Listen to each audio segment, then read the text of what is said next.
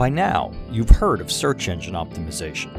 It was considered snake oil for a few years, and even non-technical, non-marketing types have now come to understand that SEO matters even if they don't really know what that means.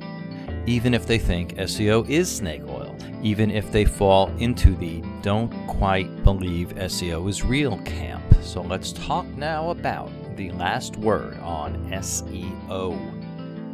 Search engine optimization is complicated. It's really complicated. And it didn't used to be. Once upon just a few years ago, you could rank effectively for the terms that mattered to you simply by cramming them into an article a few dozen times. If the word was relatively obscure, that continued, even continues to be true.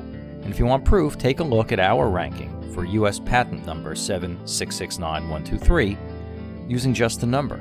Then ask yourself whether there's any good reason for us to have that kind of ranking for a string of digits. But things have changed, and SEO is now a complex formula. Well, not exactly.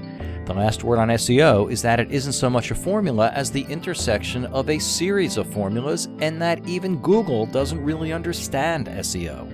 So the complex part is correct, but the formula part, not so much. Bringing us back to Google and that last word on SEO. The next version of Google Penguin is coming soon. Penguin, like panda, hummingbird, coffee, and a few other small words with big meaning in the Googleverse, is one part of the search engine optimization formula, and it hasn't been updated in quite a while. Presumably, this means that once the Google Penguin update finally rolls out, SEO types will say the sky is falling. We've seen that before. And it doesn't matter. The next squawk of the penguin will have an impact on your search engine optimization. You may do better or worse, or you may not notice, and that's why we're calling this piece the last word on SEO. Penguin doesn't matter.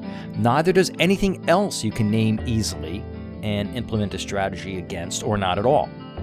What matters is that you keep producing content and that Google, in the broadest sense, thinks that content is worth reading. This is why we stopped selling SEO services a while back. We do SEO, we teach SEO, we preach SEO, but SEO as a standalone practice is not meaningful. And that particular last word on SEO is one that Google's been talking about for several years. Facebook too. When it comes to parsing Google's rules, the only rule that matters is to keep on creating. How sure of that are we? This sure. Look again at the example above of our rank for that number 7669123. The surprise isn't that we still rank almost 6 years later so highly for obscure a search term as this, because who's trying to beat us? Now, here's the other non-surprise. Our overall website traffic is up in the last 2 months by about 25%. And why?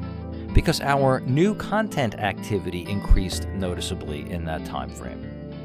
That's right, for a while, we'd stopped drinking our own Kool-Aid, and once we restarted, our traffic climbed dramatically and immediately.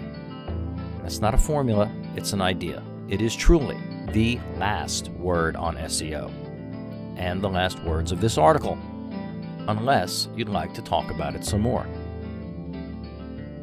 I'm the Answer Guy, and I'll be back.